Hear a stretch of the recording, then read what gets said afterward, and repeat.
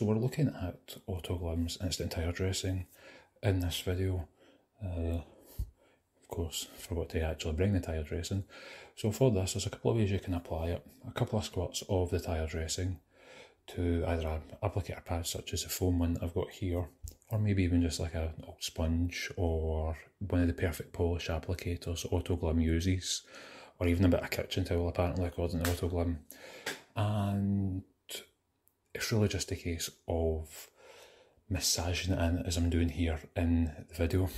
I know that there's parts of the wheel that I've missed. The sun was really coming down at this point, and I thought I've given the wheels a quick clean. Haven't really went into all the details of it, and I thought I'm going to get the tyres dressed as well before it gets far too hot. As you can probably see, I've already burnt my arm with that. But yeah, it's really easy to apply. This tyre dressing, I'm really happy with it.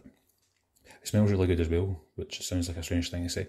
What I like about this as well is that it doesn't turn to a glossy finish if you only add a couple of spritzes of the tyre dressing to an applicator pad. I know it looks kind of glossy there, but once it dries in, as you'll see in the next part, by the magic of editing, you'll see that it actually comes out a nice matte finish. So this is how it looks after it's dry, and I really like the finish.